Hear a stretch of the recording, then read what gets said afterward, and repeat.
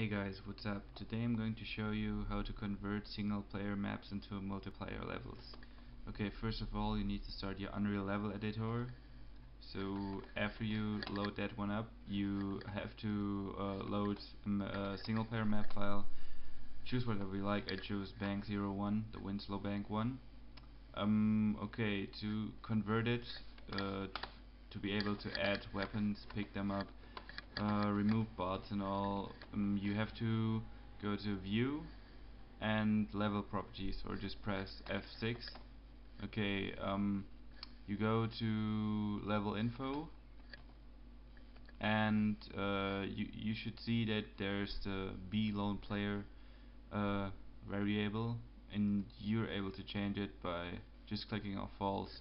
It will disable the single player mode, and you'll be able to add weapons by adding pickups and all that. And you just have to render the map again and call it DM down score, yeah, whatever you like.